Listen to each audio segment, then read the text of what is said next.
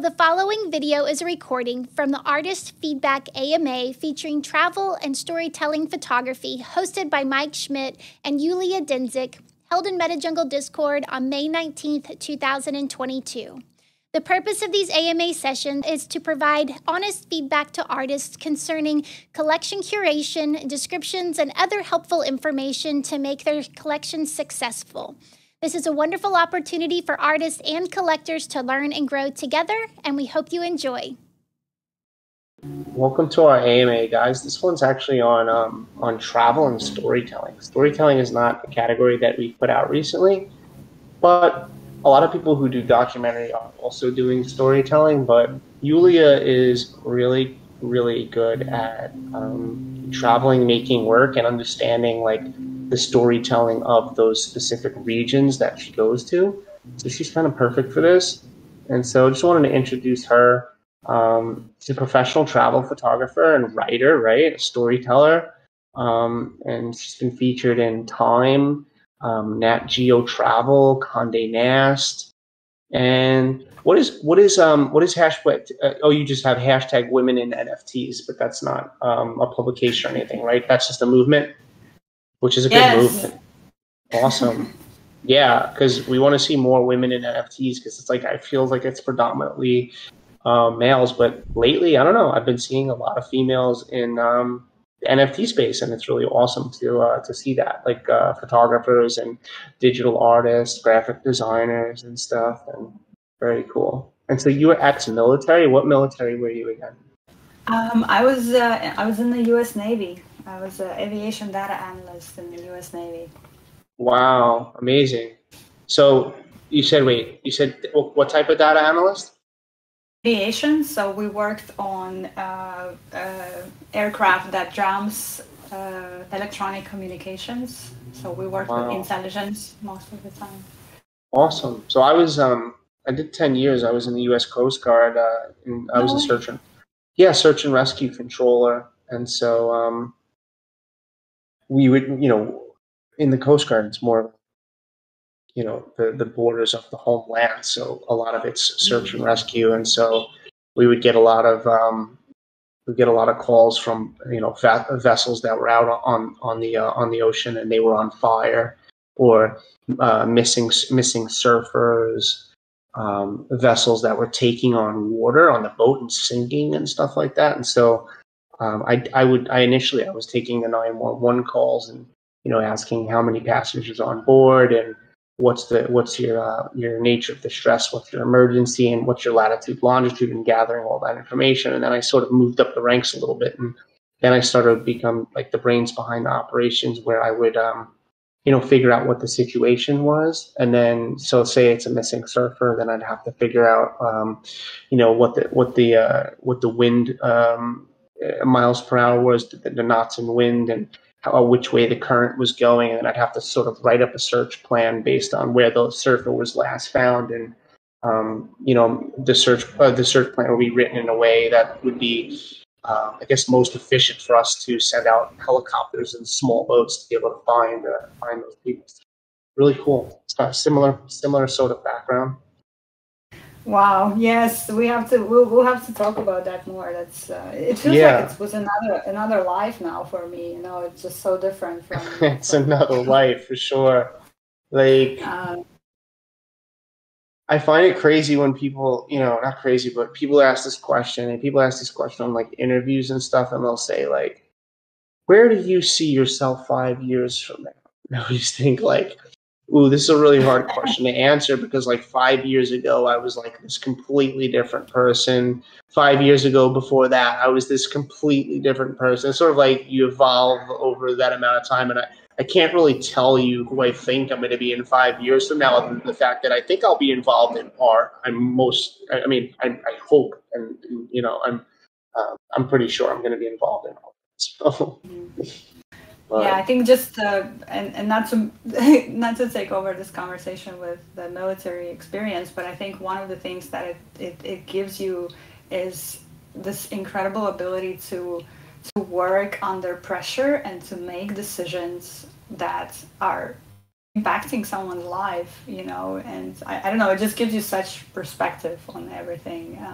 We were deploying to Iraq and Afghanistan as part of our work. So it was, I mean, I will probably never get to do something like this again, you know, so it was really, and really also incredible. Also, like maybe giving you a discipline within your own work as well. You know, providing this layer. I didn't have any discipline before I went. I was kind of like a street kid. Then when I went, I realized, oh wow, this is serious. These guys are yelling in my face. I have to do push-ups. I have to be scolded. I have to do all this stuff. I have to be on time. And then and you can apply that maybe to art and say, you know, I really haven't been doing it enough, or I really haven't buckled up on brings out this discipline aspect. But cool. So I want to give you like a little introduction and so wait, where are you now?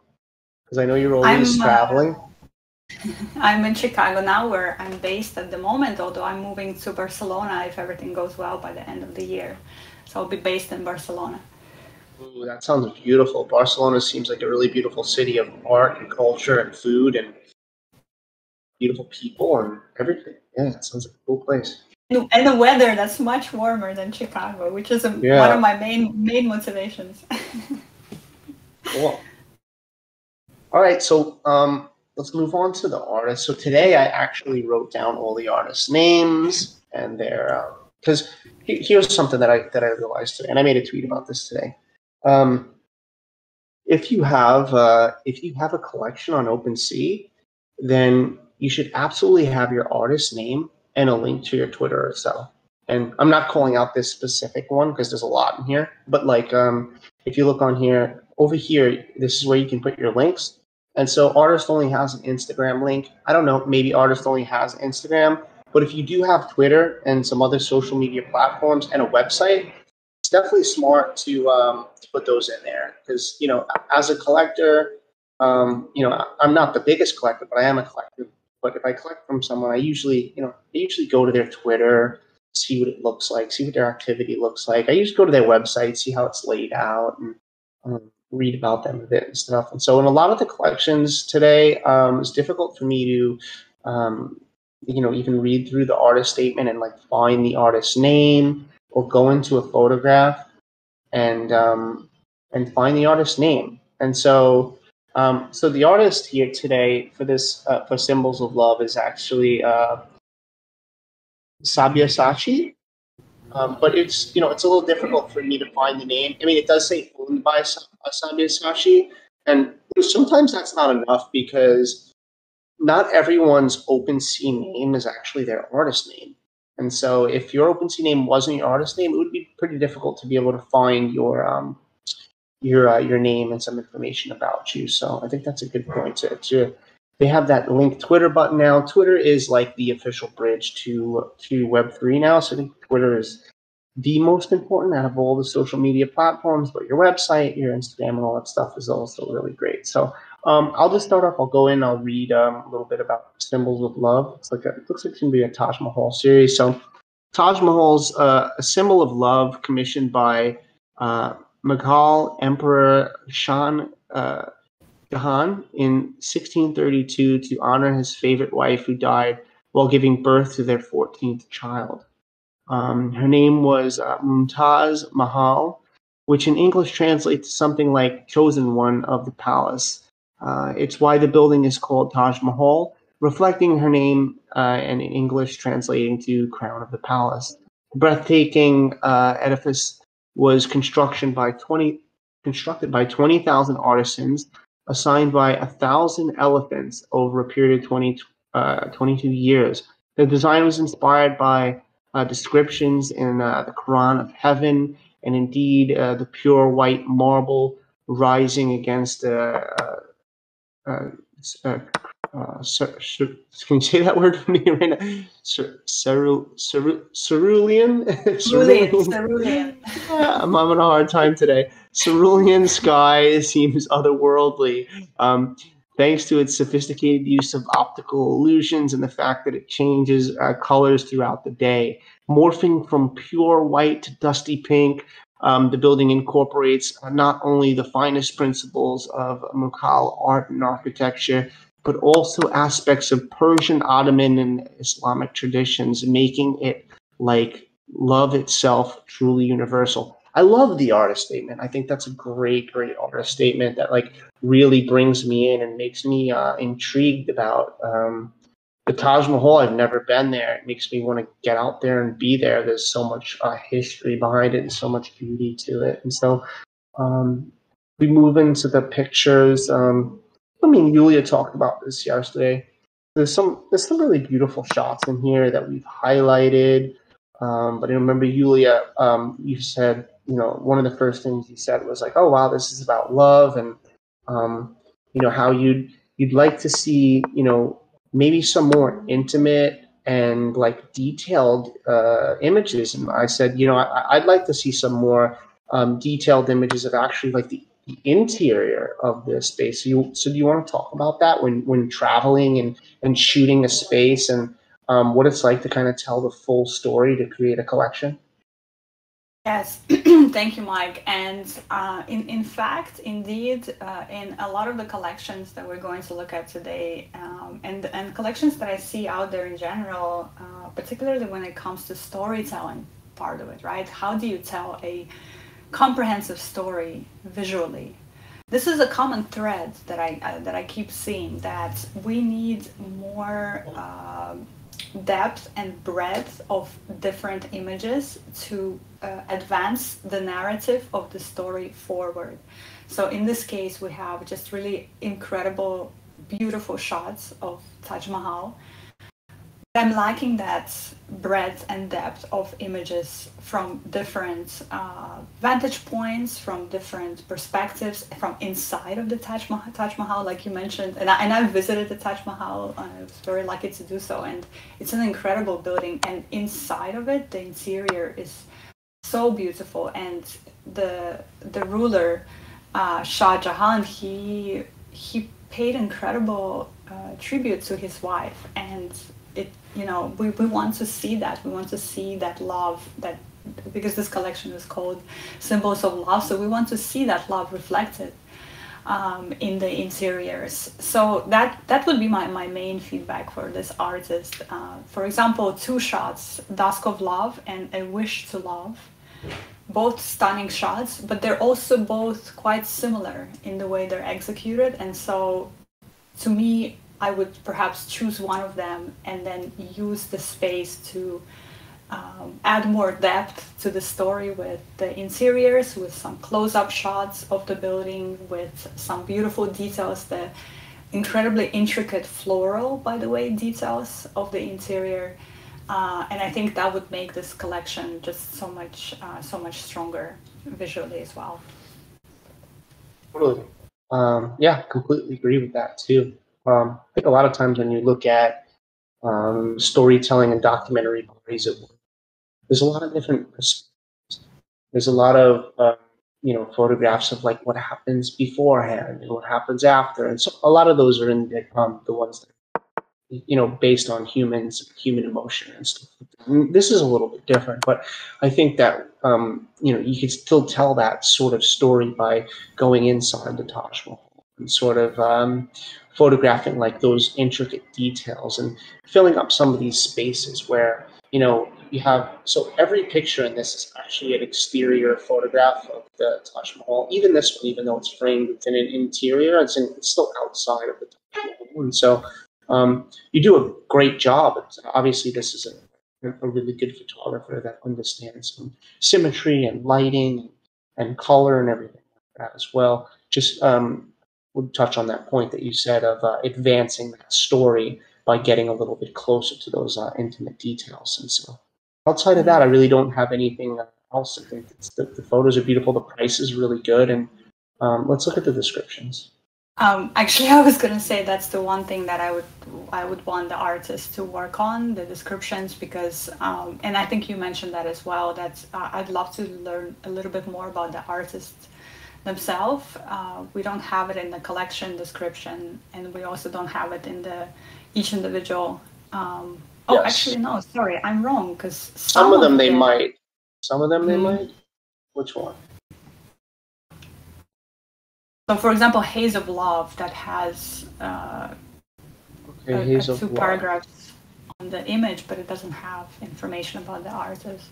Yeah, so we're missing some vital information here, which would be like, you know, in the description, the name of the collection, the name of the artist, and the edition, right? So as a collector, we want to know that if we're buying this, that it's actually a 1 of 1 or 5 or 1 of 10 or whatever you, whatever you expect it to be. I expect these to be probably 1 of 1s, but this is like the digital receipt for us, right? Like the properties and the description.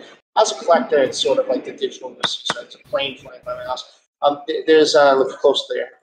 It's like a digital receipt to know, because once you sell this, you can't go back anymore and edit this. You can't go back and you edit your properties. So properties, we've been harping on a lot lately that they're very easy to do. They show up under here when you're on OpenSea, and you can just add property, and it's just a title and then description, and you can put, for a title, you could put, edition, and then description, you could put 1 of 1. And you can go so on about any type of details that you want about the photograph. So definitely need to have that information in there. That's like kind of one of the prerequisites for even applying to the AMA, but we do like to use some of them as an example as of what needs to be done. But I really like how the artist, has different names: Haze of Love, Symbol of Love, Fly Away, and Perfection.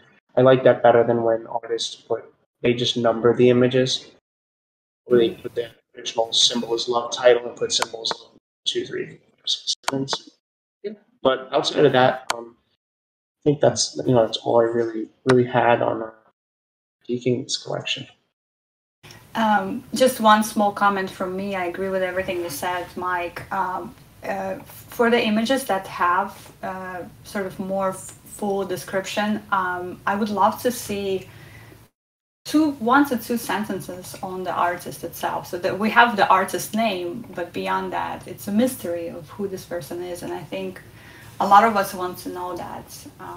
A lot of us want to connect with the artist on a human level, and so I think that would be amazing to have 1 to 2 sentences about the artist there as well.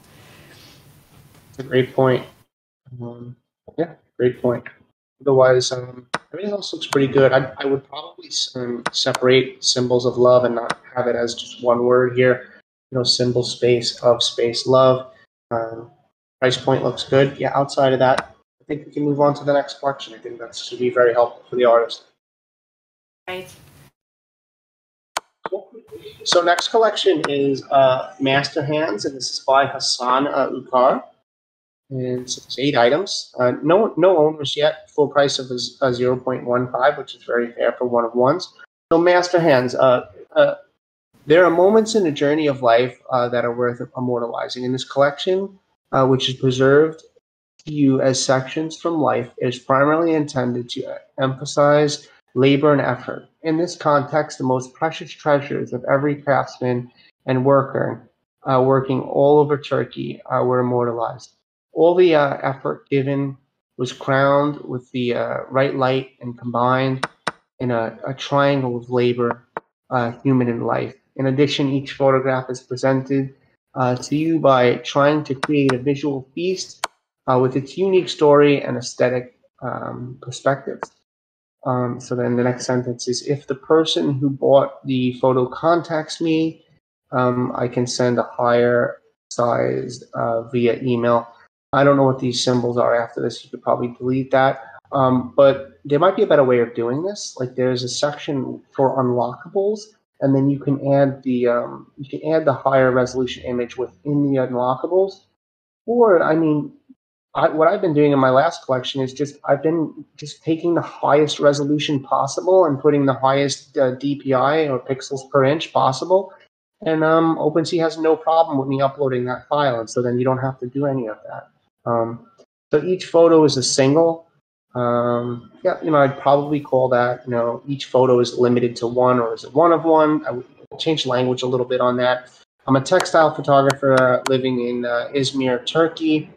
And at the same time, I shoot documentary, people-oriented photos. I have awards in many national and international photography competitions. I have been in many photography competition organizations and jury seats. So that's cool. If you're going to list the awards and stuff, I always recommend listing them at the end. I think your story is more important than the awards, so I think good job on that. And then artists left their name at the bottom. That's good. I was saying today, like, we want to know your name. So one problem I see here, though, is like, if you look over here, all I have is a watch list, but I have no links. So you can have your link to your Twitter, your Instagram, your Medium, your anything that you have that, because collectors or artists might connect to some of these images, but they might want to know a little bit more about you. And then, so now you're giving them an extra step. They got to copy and paste your name, go on Google, paste it in. Hopefully there's not other Usan cars out there, and then sort through that and try to figure out who you are, when you could just literally link your Twitter on here and link some of those other things, which I find to be really important. And so, as we go down and we look into the work, without even opening up any of these, me and Yulia both saw these yesterday, and we were like, oh, wow, these are great. Some really interesting perspectives and compositions within this, and emotion and such. And so I know you pointed out one. I'll open up one that you pointed out. My favorite, yes. Yeah, Mosque Realm Master, if you want to talk about that one. I just love that image, and in the whole collection, it immediately stood out to me. I love the perspective that the artist decided to take here. I love the depth of field, a bit more subtle depth of field, but still it gives us that impression of richness in the photograph. I love the light. I love the black background behind the art, behind the craftsman, and I just think it's an excellent image, with also the way that the artist used perspective to create a sense of flow in the image, with the half moons, the way they're sort of shaped in this, or that they aligned in this wave in the image. I just love that. I think it flows for me. Really, really excellent work. And yeah. I'm also partial to work that portrays craftsmen and women around the world. This is something that I love in my work as well. So this collection stood out to me immediately. I think it's so important to preserve what people do with their hands, the crafts, the mastery of their work. And I think this collection does that in an excellent way. Yeah, I think what else is beautiful in this image for me too, outside of all what you've said, is like just the use of color relationships too. I think the hunter green goes really well with the gold. It's almost like he has gold stripes on his shirt, the yellow with the gold. It all sort of ties in, and his glasses are just peering down onto his nose. He's deep into his work. It's really beautiful. And so I was looking at this one before. There's a lot of these that I really, really enjoy. This bread baker. Gorgeous photograph of I love how the artist framed each window within a window and shows the different types of breads, and then the man's just here, and he's working on it, half window open. Really love that. Really love this shot very much. Mm-hmm. All right. Some beautiful lighting. Let me put this from oldest, because they do just jump around if you don't have it in oldest. And oldest is, for the most part, what the artist wanted you to see it, and because that means that they minted this first, second, third, fourth, and so on. So I think there's some really beautiful light within this chickpea warehouse. Some gorgeous light coming in, and women working with the chickpeas, and the colors are gorgeous, and all the fine little details in each. There's a lot of chickpeas. I've never seen that many. I love chickpeas, but it's really pretty. And all the bags and the bags of probably more chickpeas in the background. They have no shortage. But beautiful photograph. Love that one too. I also love the Pottery Master. Pottery Master. Yeah, let me grab that one. Mm-hmm. I love that you can see this craftsman's hands close up. The collection is called Master Hands, and you can see these hands creating this work, and you can see the dedication of the craftsman, his emotion, his focus and attention to this piece. It's almost like the artist has captured another artist in flow while creating his art, and it's really beautiful. I also love how he positioned his subject and created some space behind where we see so many what are these vessels, I guess, clay vessels that still need to be finished, which kind of also tells you about, again, the dedication to your craft. How many more vessels this craftsman needs to finish. It's, you know, in this lifetime of work. I love this story that us as viewers we're also assigning to this image, right? When we pay attention, when we take the time to evaluate it. And I think it's a really strong piece of storytelling as well.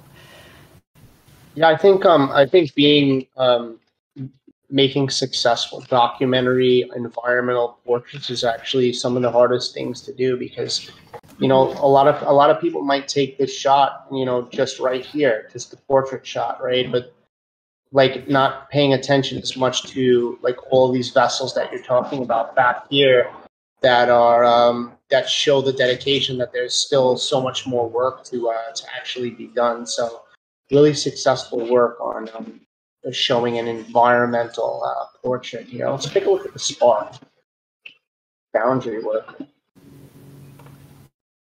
Pretty too. Looks like it's raining just sparks, and I like how the sparks they don't cover his face. His perfect positioning, and these blue lights between the gold. It's a great color contrast. And you can see the depths and dimension of the space, and this hot, you know, hot lava liquid just going in. Seems like a really, really cool and interesting and hard labor. Yeah. Beautiful. This collection is also. Oh, sorry. Go ahead. No, go ahead. Go ahead. Perfect. I was just going to comment that this collection also is a great example of tying your story together, not just by subject matter, but visually as well. So all of the images are sort of in those deeper, darker tones, executed in that way, and they all tie very well together visually. So the artist did an excellent job of that. They do, and we have a lot of information in the description. The only thing is I'm getting some of these symbols after the description. Are you seeing these symbols that are unreadable, to me at least? I'm not actually. No, I'm not seeing those. Let me check. Let me double check. No, I'm not getting any symbols. I can like, read okay, everything. so after like description and then after artist, there's not like this symbol. I don't know. On mine, I get a symbol that's unreadable for me. It's strange. But if you don't get it, then that's good. But other than that, then it's a really well done, really well done collection. I love the name, the artist statement, really good, and the photos speak for themselves. They're really great. We have all the information. We haven't sold any yet, so I would consider, you know, maybe adding some properties like, you know, artist name, edition, dimension, DPI, you know, some of the stuff that the collectors really want to see, because the properties will be becoming the metadata of the blockchain. So, yeah, outside of that, really great work. I'd love to move on to the next collection. Great. Cool. All right, so the next collection is called The Magic Seagulls, and this is by Yamuna. Oh no, this is no, that's where it's taken, Yamuna Dot. But the actual artist name is Arun Kumar Nalimela. Arun Kumar Nalimela. I think I got it. Yeah, I think I got it. You got it. Let's take a read at it first. So the Got is a spectacular sight where hundreds of seagulls gather to feed at dawn. A breathtaking scene is created when the reflections of the birds on the still water are combined with the colors of the sunrise. Interesting, because they shot it in black and white. Despite the fact that a lot of the people visit here, it's become a place for a bunch of photographers. In order to capture them uniquely, I chose to make them monochrome. To add a 3D view of the pictures, I made sure to compose in such a way to involve layers, such as foreground, midground, and background. I visited the place on 3 consecutive mornings to capture the fog and sunrise. On the first day, I was very excited and saw only a few birds, but I felt amazing at the first sight. I was blown away by the second day. The birds gathered around us, the sounds, the scenery, everything was incredible. This feeling is like opening up to another world, and you have to feel it firsthand. I tried to capture this surreal experience with my camera. Third day, not so great, as there were only a few birds, but all in all, the experience felt like a lifetime. Though it is a sacred body of water on the Indian subcontinent, the Yamuna River is also among the dirtiest rivers in the world. Although although this refuge appears beautiful on the outside, beneath its surface lies an unfathomable amount of sewage. The collection consists of 10 one-of-ones. Okay, so let's take a look. So if I just look at the collection just overall like this, something I notice is that there's a repeating pattern here. So the second image, Light of the Sun, the fourth image, the fifth image are quite too similar in a sense that we just have birds that are sort of flocking everywhere. And I think the most successful one would be the magic here, as we do have this shine on the water, which is beautiful, but we also have this clear subject, sort of, which is the boat and all the boat birds around them and in the water. And so, out of those 3, would you agree with that, Julia? That would probably be the most successful of those. I agree. Mm-hmm. Cool. And so then we have image number 3. This is beautiful and a much more minimal image. You'll see a woman out on a boat with her hands out to the sides, and the bird sort of mimicking with the wings, the woman's hands, and you can see a moon, and it's foggy, and there's a lot of atmosphere. Let's go back to the view of everything together too. So if we were to remove these 2, then we would have this image, this image, this image. Then we would go into, then there's search for food, which is a different look. A different look at, let's see if you can see this in white. Can we put it in white and make it big? No, it goes black. So I find this one to be beautiful. I love the contrast in it. Number 7 is quite interesting. Number 8, I think we both felt that the composition was a very strange composition that didn't feel right for the image to be successful, as the bird is sort of just coming just inside the frame, and there's just so much negative space and not a lot of room for storytelling. How did you feel about the composition and that on this, Julia? Yes, I agree. Not much more to add here. I mean, if just a couple of seconds later, when the bird is closer to the center, perhaps, of the frame, or maybe on the 1/3, I feel it would be a much more successful image. Okay. Cool. So let's look a few more. So you talked about this image and how you liked how it sort of had this play between the birds and the water and the sky. You want to talk about that? Yes, I did. I remember we had a conversation about it a little bit. I loved this image, and I still can't remember the term in English to describe what I'm trying to say, but I love the juxtaposition of the black birds, or like black silhouettes of birds sitting on the water, and the open space of the sky. There's something here that works for me. The balance of this works for me. The only thing I would do differently here is probably just crop it a bit differently, crop it a bit closer, to make it a bit more balanced. But overall, I love this image. Yeah. And then we end on an image that we both sort of felt didn't really feel like it fit into the collection. Maybe that's because there's really no other up-close human element that's within the collection here. The composition also feels a bit strange, where he's sort of landed, because he's rowing in the direction of west, but he's composed in the most west side of the frame, and usually it's nice to have open, there's no rules, but usually it's nice to have more negative space in the area in which he's growing. But outside of that, it felt like a bit like it didn't fit within the overall scope of the entire collection. Right? Agree.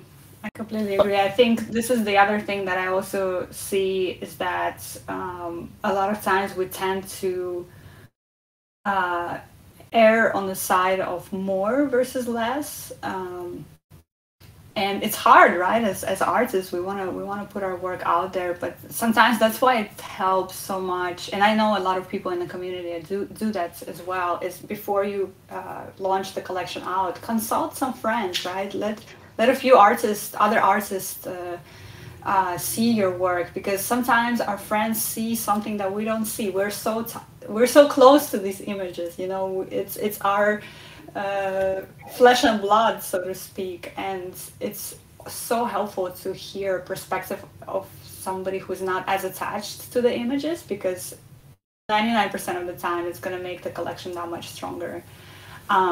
Which is the case here, I think. Like you said, if we sort of perhaps call number 4 and 5 because they're quite similar to number 3, and number 10, which sort of doesn't fit subject matter wise, it could be a much stronger collection.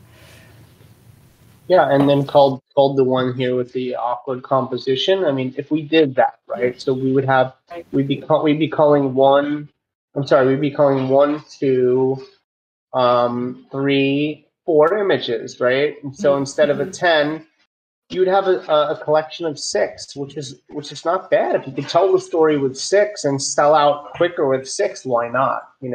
And so I agree with you that, like, I always like to have a second set, a third set, sometimes a fourth set of eyes on my project. So my next release for my Lost in Transit series, 20 images, I showed it to 8 different people and said, what do you think about this? And one of them came back and said, I don't feel like this first image fits with the rest. And so I said, okay, well, I got something to swap that out with, and I swapped it out. And then it actually felt perfect, even to me when I looked at it. I said, okay, wow, that did a lot. That changed a lot. And so totally agree to your point of having other friends take a look at our collections and and lend an eye, because we get clouded in our own work. We love all of our own work, but it doesn't always mean that it fits the story, right? But really nice with Sloika. Like right here, we have clearly Facebook and Twitter and what's this one, Telegram and website and all that information, artist name, all the stuff that I really want to see people getting into the habit of putting on OpenSea. Because if I can't find you as a collector, then and I can't do any research about you or see what you've come from or what you've done, I might move on into something else, even if I like the art. Mm-hmm. So yeah, I agree. I think it's presented so well. I think for me, just one comment which was similar to one of the other collections we looked at. We have the artist name, but I would love 1 to 2 sentences about who the artist is as well. Did you know which collection is that the symbol? Sorry, Mike, you cut out. I was wondering if that was a specific collection. I mean, you don't have to say a specific one. A lot of the ones do need that extra touch of like who people are as a photographer. It was the one that we just looked at, I think, a couple of collections ago. Oh, Master Hands? I think one before that, actually. Oh, the first one, Symbols of Love. Yes, we didn't have any information about the actual photographer, just about the history of Taj Mahal. Mm-hmm. So yeah, that's a really good point. And so the next collection is interesting because this is a collection that's tied up between half video and half portraits. It's called Orientalist Folk, and this collection is by Artingen. That's the only name that I can find was Artingen. So description is this collection will be about folk dance, reflecting the cultural values of the society to which it belongs. In all civilizations of the world for centuries, we present folklore, which is a combination of local dance, local dress, and ethnic music, to your liking in the world of NFT. Shooting will be done in 36 different regions in 12 different countries. That's a huge project. There'll be 6 videos and 6 photos for each. I wonder if they're talking in past tense because there's actually 6 videos and 6 photos in each of this. So I'm wondering if they've already accomplished that. And so, I think this is the first because it's all shot in the same region in Turkey. So I think this is the first I guess phase of the project, and then the next one will be the next country.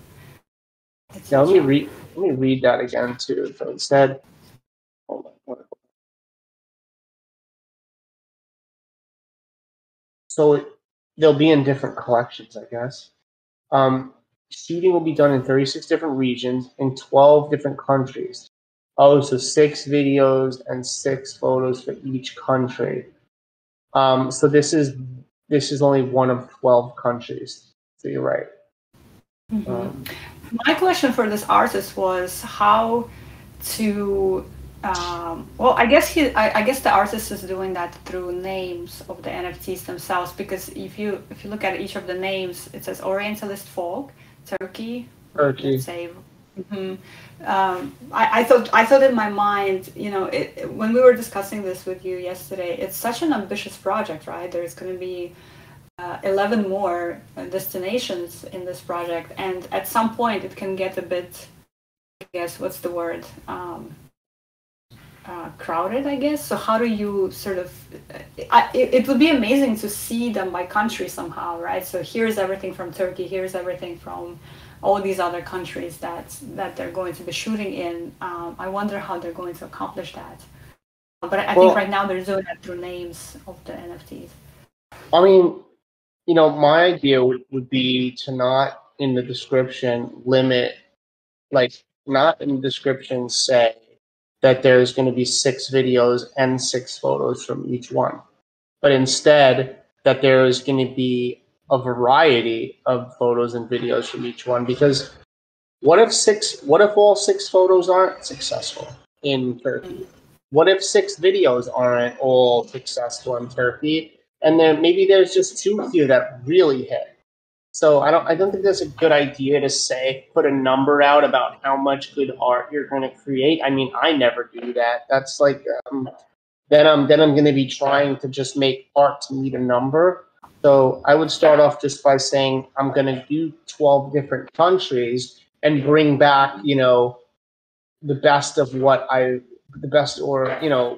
resonated most of what I've found or something. So instead of saying 6. But anyway, let's look at some of the work. So let's start with portraits first. So I think some of the portraits are really, really beautiful and strong. I think that's a great, great, great, beautiful black and white, strong portrait of this girl. I love the expression. She's looking out, seems very strong. And then the wardrobe is beautiful. Yes, I agree. And again, I'm drawn to work like this, which documents cultures, which documents costumes and traditions around the world. So I was very excited that we decided to pull this one in for our discussion today. Sure. Interesting as well. I like how the artists took a different approach to the portrait style and then not look close up and waste head on. And I like this little moment here. Agree. It feels intimate in some way that we're catching this person in a very intimate moment. He's holding a gun, by the way. I just realized. Yes, he is. He's holding a gun, and this image feels nostalgic to me. It feels like it's from a different era somehow. It does. And I love And I love that the artist decided to do a black and white treatment for The portraits. the portraits. Although not all. Wait, are actually no. Yes, all of them are black and white, and then the videos just stand out that much more in that treatment. Yeah, it's an interesting way to do it. It's an interesting way to do it. I like it. Like it. And I haven't seen that many collections that incorporate videos and images together in the same collection in this way. I think this is it's a great example of how to do that.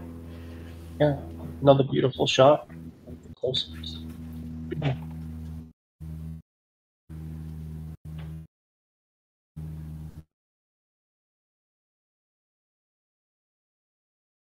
Oh, I like the full body on this one. It's gorgeous. The depth of field as well. Yeah, great depth of field. So let's take a look at some of the videos. I think this was one of the most successful ones for me, actually, this one here. And actually, they actually priced it higher. Wait, did they? No, all the videos of 0.50. But let's open up this one. I don't know how it's going to work with sound. I have headphones on, but I'll turn the sound on. I don't know what that's going to do for you guys.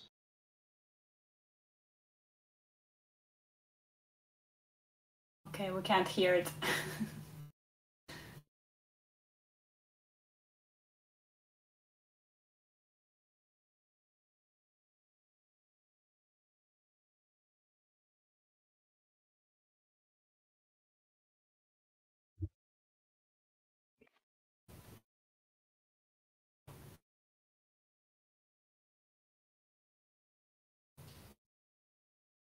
Okay, so I think that one's really fantastic.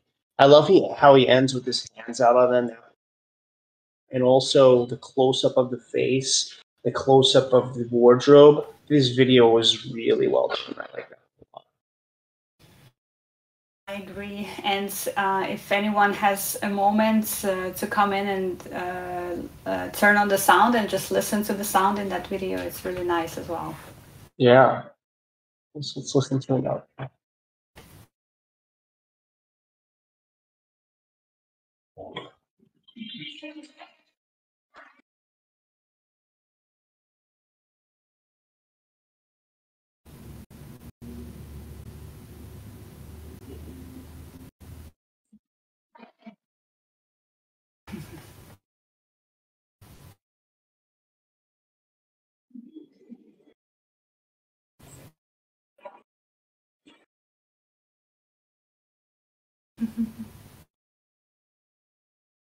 So, just from my own, opinion, that one wasn't as strong as the last. And I don't know if it's because, the subject maybe doesn't feel as confident on being videoed, or if a lot of the dance kind of sort of just felt the same, but there was just something, there's just something that connected with me a bit more on the last one.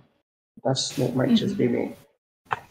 No, I agree. I felt the same way too. I think slowing down a bit of her movement in a slow motion would have been beautiful. There are some moments in this video that are just excellent, like the close up, the shot at the beginning, this close up right here. Yeah. She's smiling when she's laughing. There are some very endearing moments in this video, but I agree. Overall, it felt a bit more disconnected than the first video. Yeah, felt very connected, the first one. Let's see. One more. Right here.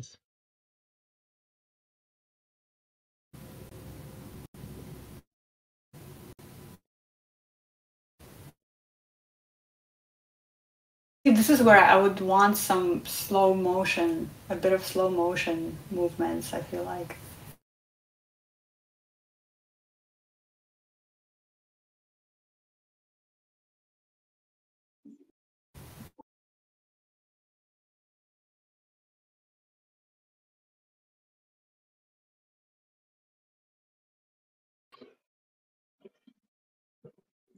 So that one worked a little better for me. I think it had something to do with her energy. I don't know, something to do with her energy within the video, and I liked the close up on the dress and the feet, and it just felt, I don't know, I felt a little more connected.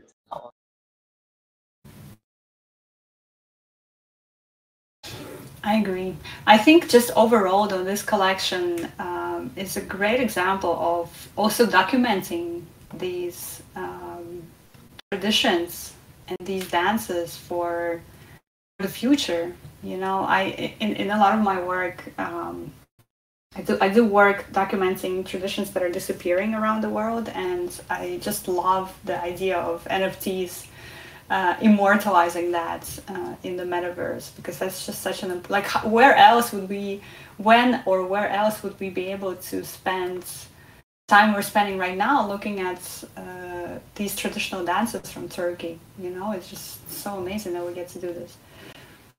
Absolutely. So yeah, I really enjoy the collection, and I love the idea of pushing boundaries and doing video NFTs and mixing it with photo NFTs that are actually black and white. It actually works in the same series, and so I really enjoy this. Probably just need some more eyes on it. Prices seem very reasonable for a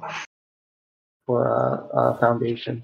Obviously, they take a lot of fees and stuff. So I do like this collection for sure. Do you have anything else on it? I agree with what you said, and I'm excited to see what this artist produces for the other locations as well. Yeah, me too, for sure. So next collection that we have is called Tobacco Farmers, and that's by Ofu Turpcan. And so I'll read a little bit about it here. So production of tobacco is a demanding process that requires delicate care over a 6-month period. In this collection, I will not tell you how tobacco is produced and what stages it goes through. Every photo frame you look at, you will witness the individual life stories of tobacco production, and you will see the connection between tobacco and farmers by life. By getting this collection, you will buy a story, not a photo. In this collection, I share tobacco farmers themed photos I took in different parts of Anatolia between 2016 and 2021. A 5-year project. One of one edition high resolution JPEGs. Then a little bit about the artist. The artist is an award-winning photographer based in Turkey. He likes to be part of life and eternalize those moments. His photographs reflect the relation between labor and human. Cool. So I've sorted it by the oldest. That's how he should have minted it. And then we'll go on and we'll take a look at some of these. I favored some of these that had some really interesting better compositions. Oh, let's see. This one kind of just jumps out to me. I'll open this.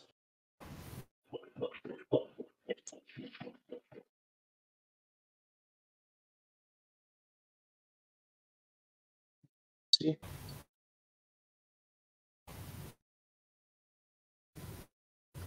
Going a little slow on OpenSea. Can you hear me? Yes, you disappeared for a second, but you're back now. Yeah, it's OpenSea's going a little slow for me to open the images.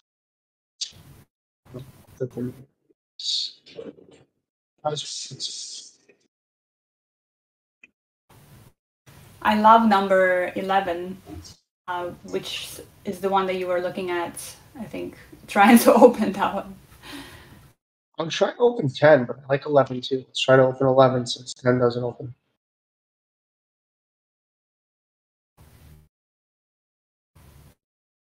Really nice price on one of ones too, 0.1. Really attractive pricing.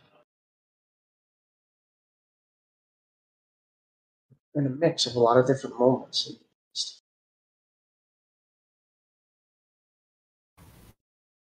I swear OpenSea's broke like 2 or 3 times a day.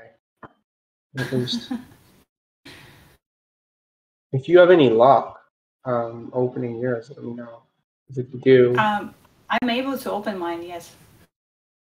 So then maybe, do you know how to do the share screen? Maybe I'll turn off and you share screen. You have them all the projects up there? Okay, sounds good. Let's do that. Okay. So I stopped streaming. You should have. Oh yeah, I can watch your stream. Can you see it? I can. Okay, perfect. All right, you're the Yes. host. Okay. Sounds good. So let's sort this. So yes, so I think for me this collection was another example of this propensity of artists to put more rather than less into the collections. And I think this collection has some very strong images. And then if we remove some images that are perhaps not as strong, then this only makes this collection even stronger. And the case in point here, for example, the first, or rather the image that the artist minted last, this one to me was an example of an image that wasn't as strong as some of the other ones. This artist has some really great portraits of people looking directly into the camera. And this image that just doesn't quite hit in the same way for me. Mm-hmm. So, for example, if we look at number 11, very strong image. Mm-hmm. Really great use of color and the background here, or the scene rather. I guess these are like the actual tobacco leaves in nets. Sounds like that's how they store them or something. Let's see what he says in the collection. Under the tobacco nets were shadows. My mom wouldn't let me go out there. Don't go into the field, she always told me. She would save up little and gave it to me to buy books. I used to read books until the evening in the shade of the nets. My mother would... Sorry. I don't know why my Siri popped up in the middle of it. I used to read books until the evening in the shade of the nets. My mom would come to me during breaks and just watch me. She would show her chopped hands by saying, "You will read, my daughter. Look, tobacco is burning. Let your hand hold a pencil, not a tobacco leaf." Wow. It's a great story, although I'm not exactly sure if this is the story that the story about the photographer themselves or about the girl I guess it is about the girl because it says my daughter. Okay. So yes, so this image, for example, number 12 as well. And you wanted to talk about number 10, Mike, so I'll open that one. Oh, sure. Yeah, I like the perspective from this. It seems like they're underneath, and I like how they caught both reactions of this like really joyful time during work, and it's also just strangely like abstract, like with the green and the blue shapes that it's created. I think it's an interesting perspective that I haven't seen much done much. So I like. I agree. Yes, it's a quite unique perspective, and this is what also advances that storytelling narrative forward, right? Like what we talked about earlier. So with the case of a Taj Mahal collection, where sort of the perspective was always about the same, here we are shown this process of growing tobacco from very different sides, right? We're looking at watering the plants, we're looking at collecting the plants, we're looking at, actually preparing the fields for harvest probably, or for planting. So we get such a breadth of perspectives here and of subject matter that drives that narrative forward. Although here's another example again of, for example, image number 11 that we just looked at, right? Great, strong image. And then I see that there is another image very similar to it. Yes. And I don't know that this one is as strong. I agree. I like the sort of the expression on this girl's face and her very piercing eyes. But I think this sort of makes it more difficult for a collector to then also choose, right? And there's this image as well, which is sort of a similar situation as well happening, where a woman in these nets. So I think this is just a recurring theme that we have to keep talking about, that it makes our collection much stronger when we first don't add images that are similar into the same collection. We always think about showing different perspectives and always keeping in our minds that when it comes to telling these stories, sometimes less is really more. Yeah. And so there's a few of those too, right? With the like number 19, number 15, and number 16, where it's got, scroll up a little bit. Yeah, like that. You know, inside there with the plastic netting, and so like, you know, maybe choosing 2 of those instead of 3. Exactly, and I think we sort of come at it from a perspective of, well, let's give collectors more choice, right? Let's show them a few different ways. No. That we do it. We don't want to do that, exactly. Don't give them more choice. Just like on a food menu, when they give me too many options on the food menu, I'm just. But if there's 10 options and they're all great options, then I'm ordering food. You know? I agree. Yeah. The description seems good. There is the artist name, there is a collection, one-on-one, location, all of the things that we always talk about. Although again, here I would just want to know just a little bit more about the artist, right? 1 to 2 sentences of the person who is creating this work. Great.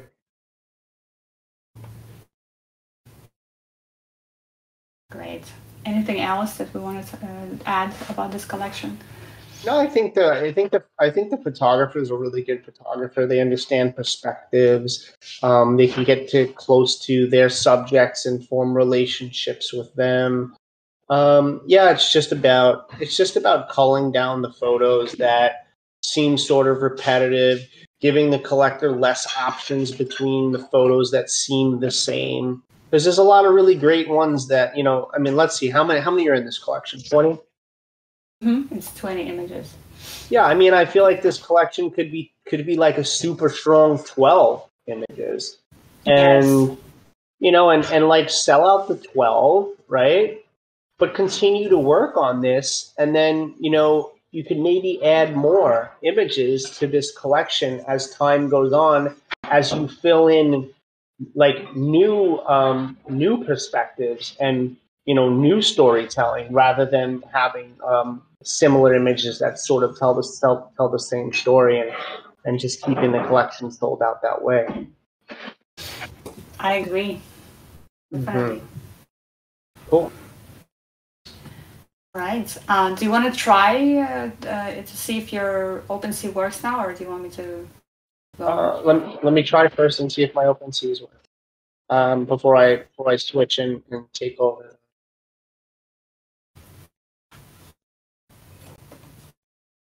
No, it doesn't. It just goes really slow with the blue line. But the next one is the Ice Road, and I have the artist names, so I can give the artist names on you. I have them all pulled up in order as well. So let me see here. OpenSea just said, Mike, you're on here too much because you're doing all these AMAs. I know. Okay. So. Do you want to try again, or do you want me to try? Oh, I thought you said you don't. It's not pulling up for you. It's not pulling up for me, no. Okay. Can you see the screen? Yours? No.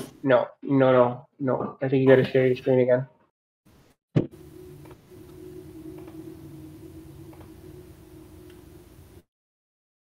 How about now? Nope. You have to. Yeah, you got to click that. You got to click that screen button and press share your screen. You did it before. I did. I did just now, and it's not working. Well, so strange. Okay, try it again. Well, can you see? No. So when you click share your screen, try to go to the second tab. There's 2 tabs. There's like a first tab with 2 screens, and then there's a second tab. Try the second tab screen. Okay. Right. Now it works. Okay. So this is the Ice Road, and it's by Gamzee Donmez. And I can give you a description if you want. So fishing is easy in summer, but when the lake freezes in winter, another struggle begins in Bayshore Lake. The nets are thrown at the beginning of winter, and when the lake freezes, they come several times a week, and the nets are drawn. Fishermen have to go to the lake by breaking the ice to make a living. Every time the lake freezes, all fishermen break the ice with teamwork and move the boat. Bayshore Lake, Turkey, 2017 to 2022. So a 5-year project. Yes. So before we go to the images themselves, I think the same comment that you've already mentioned, Mike, in prior collections, that we have the story, right? So we understand what the Ice Road story will be about, but I would love to know more about the artists themselves, the name of the artist. So yeah, the artist name is not in here, and none of their links are linked to OpenSea. Mm-hmm. So there's except for Instagram. Yeah, there's an Instagram link, but I think most of these artists are actually on Discord. So why not have a Discord link? Most of them are on Twitter. That's a more important link than Instagram now, if you want NFTs collected by people that are interested. And so I think a lot of people are really missing this mark with adding their links to OpenSea and being discoverable. I agree. Absolutely. So then we move into the collection itself, and it's a collection of, I'm going to do that trick that you taught me, so sorted by oldest, so we see it in the way the artist created these images. Mm-hmm. And it's a collection of 6 images, and we have some really interesting perspectives here. For example, the hard way. So it looks like this was a drone shot.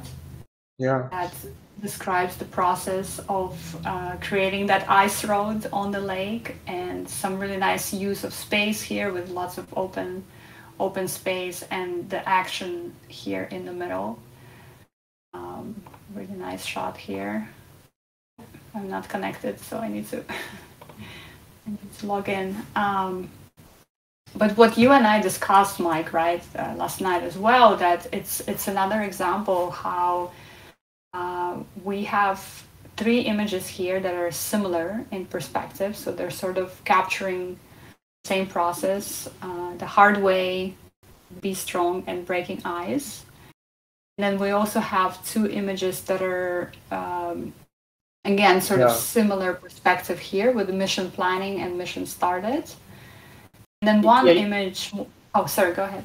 I'll say, yeah. You know what I want to see is I want to see like a fish up close being pulled out of the water. You know, I want to see a man with a chisel breaking the ice up close. I want to see a portrait of someone. There's so many elements to this as a documentary story that are sort of missing to me. If someone showed this as the trailer to a movie, you just really wouldn't get enough out of it to maybe want to watch the film, because we only have the same scene displayed sort of over and over and over again. You need multiple scenes here, and so if you're able to travel back, try to get some of those close-ups, get closer to the people. Try to get some macro photographs of the fish in its last moments, or a bucket full of food, or them scaling the fish. There's so much here that I want to see.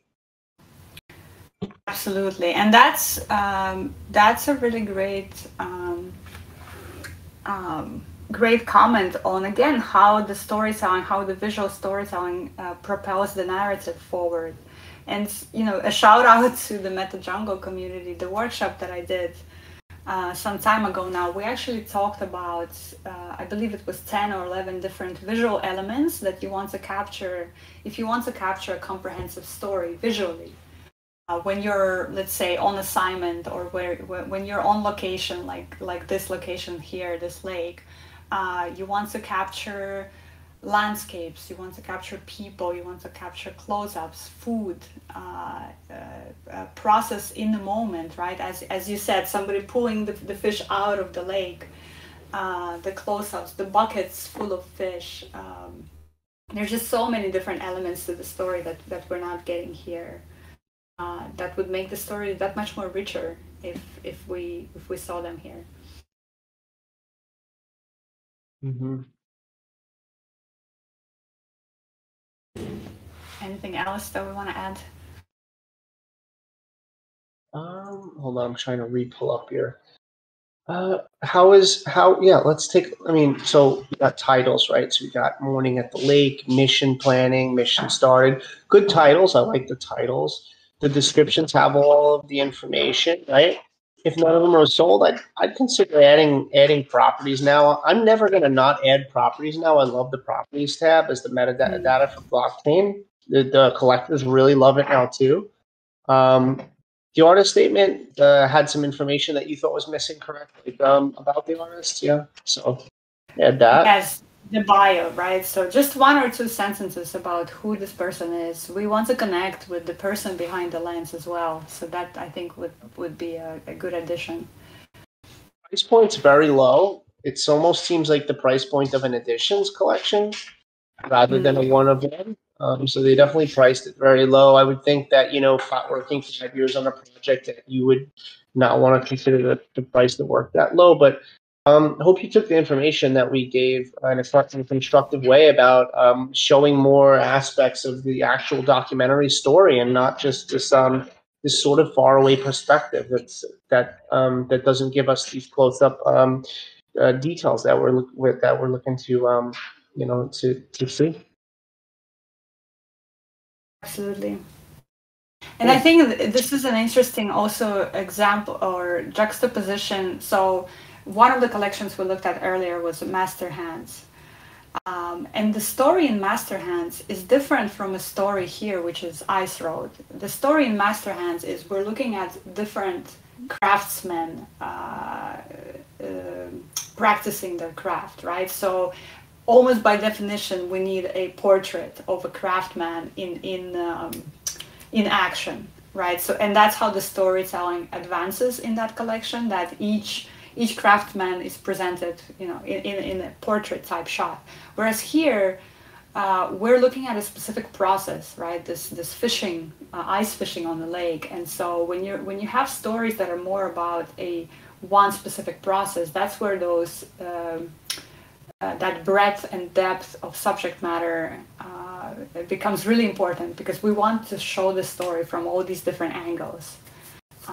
So yeah, Absolutely. Hopefully this feedback was helpful. Cool. I think they got some stuff from that for sure that they can use to revisit and work on. Great. We look at the next one? Sure. Okay. Can you see this now? I'm not sure how this works. I could see your screen. You're on the ice road right now? Oh, okay, because I moved to the next one already. So every time I have to stop sharing and then start sharing again? No, you don't, but you shouldn't have to. You should, when you go to share your screen, you should have the option. It's applications, and then there's screens. And then on the screens, you go to screen 1 and go live. Wow, Mike, you're such more advanced Discord user than I am, because I just been doing these for a while. That's all. And apologies to everyone for all these technical difficulties we're having. Oh, this is not a lot. We have way more than this on other days. Don't worry. Oh, really? Okay, good. Yeah. Okay, well, I guess I need to reshare again, because I'm already on the next one and it's not showing. Yeah, just stop sharing. Okay. And then, okay, now click screen, right? Okay. And then there should be a first page, and there should be 2 screens. And then there should be the ability to go to the second page. And then there should be 1 screen. You want to pick the 1 screen on the second page. Got you. The one that says window, right? I think so. Yeah. Let me see if I was to do it. The second says it says screens. So applications is a feedback AMA and morning at the lake, and then you go to screens and it says screen 1, and that's the one you want. You press go live. That's not what I have at all. Okay, I could try to stream again too. I'm trying to share what you're saying, and it's not working. For me, the only share that works is when I do it by tab, by each individual tab for some reason. I could try to. I could share again and see if everything's working. Okay. I have to close yours, and then I'll share mine, and then go live, and then you guys should receive this. And okay, cool. You guys can see this Lux. Yes. Okay, cool. So the next collection we're working on is Lux, and this is by Harant. Very difficult to say this last name. Harant. Thank you. Awesome.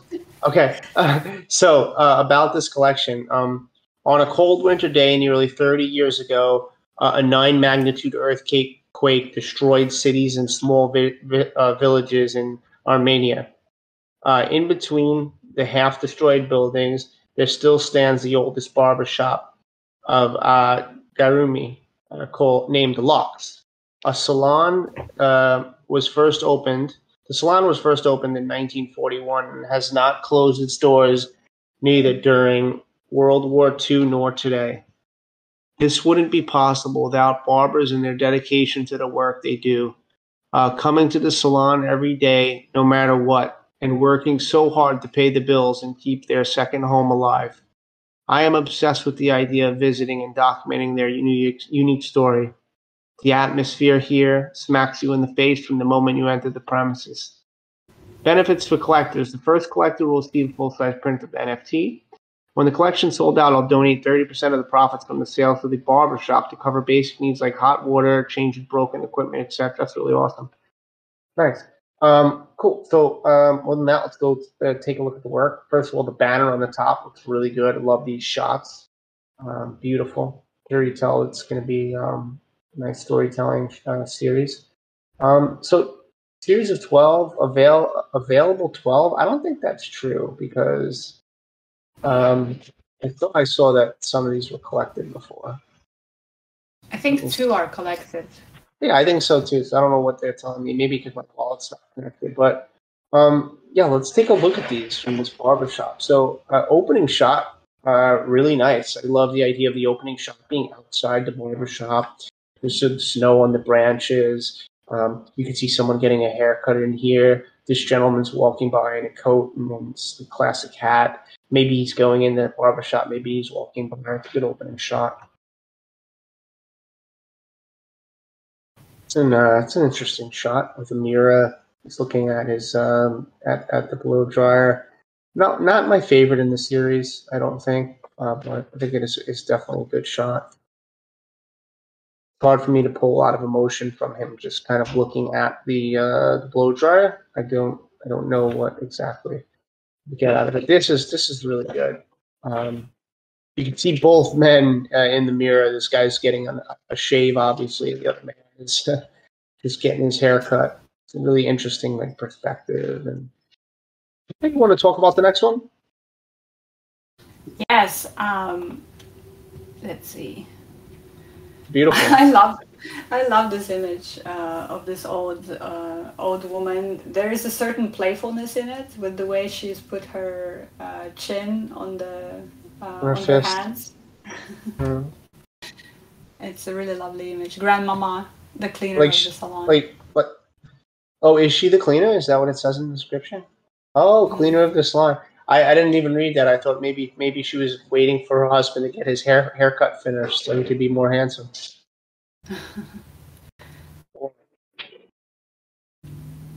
This is an interesting sort of still life photograph to show like the space of this specific. Well, I guess 2 different of those spaces are like here, or maybe it's just one, but they've got some spiritual pieces here. This looks like an image from maybe a newspaper or one of those funeral pieces and stuff. But it's cool. They show the how each barber sort of sets up their own space. I always think that's interesting when I go to the barber shop, how each of their spaces looks different. They sort of have this like little sanctuary of their own. Mm-hmm. It's giving you a glimpse into their lives, into their inner worlds, with those newspaper clippings and all the things they've decided to put on the wall. I love this. I love this shot here too. This wide angle shot where we can see the what's above, where they have these sort of like peaceful scenes of an ocean sea and a lake with some trees, and you can see the old school chairs. I love how they've kept the old style chairs with their teal and red leather, and seems like a really old school classical barber shop. I'll leave the next one for you. Yeah, I love this image. Oops, hold on, it's not loading for me. Oh, the internet is being cranky today.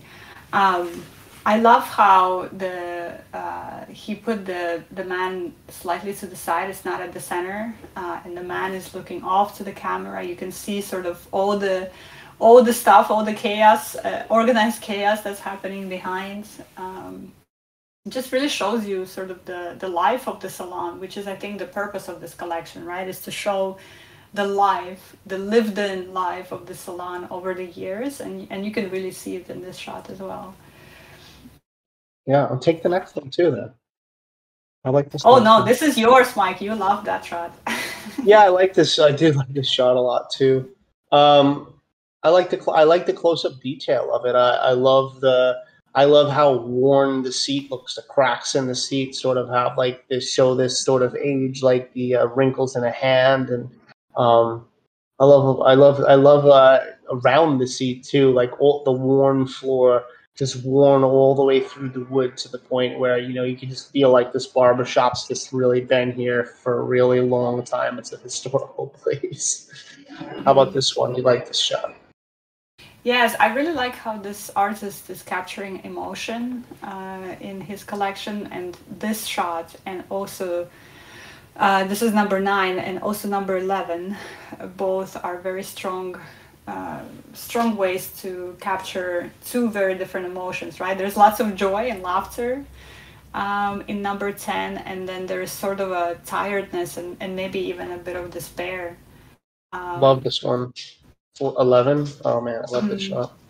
A really strong shot, and even 12, by the way, which that's what appealed. Great closing shot. Great closing shot. This person knows how to open and close.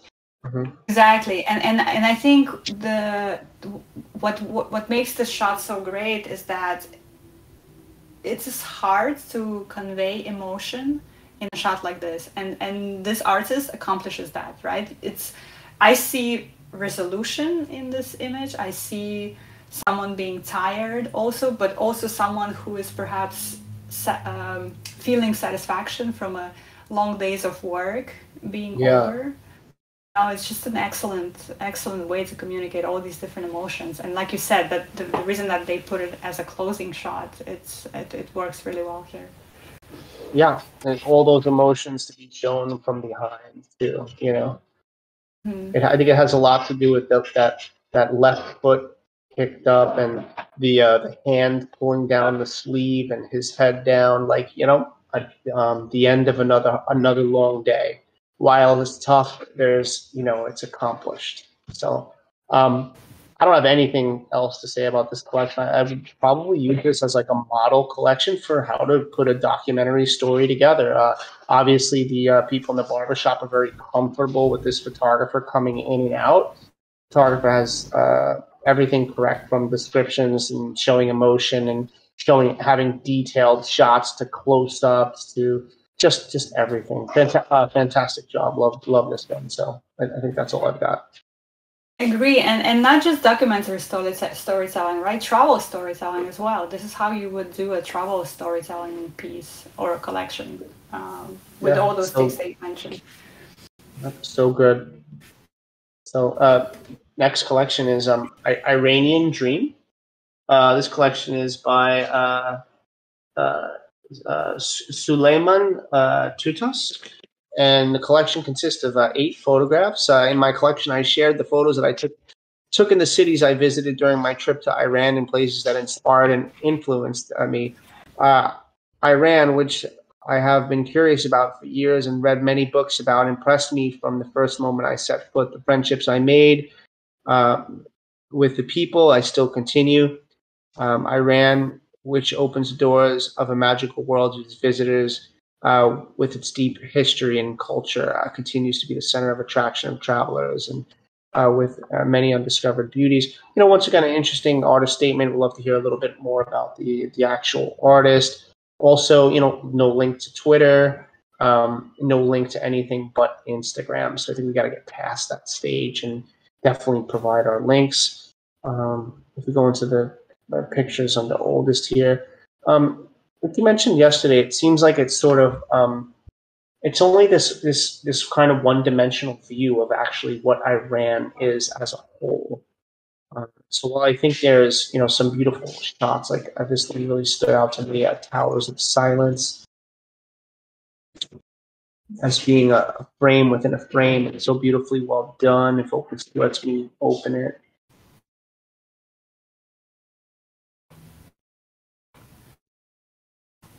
No, can't open still. No, might be back to you. I don't know. I think that's okay. We can just we can keep going. But I agree with you, Mike, that this was we discussed this yesterday, right? So there is a bit of a mismatch here between the collection statement of what the collection intends to be and the actual subject matter.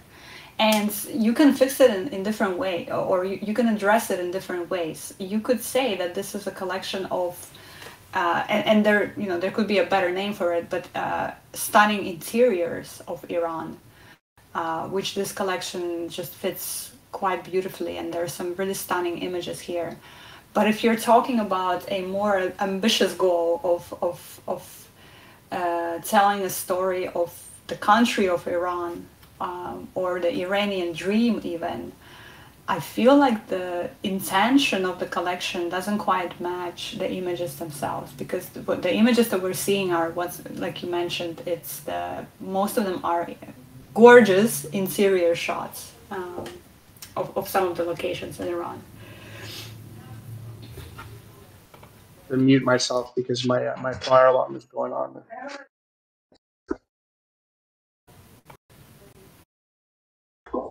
Let me go turn it off. Hold on.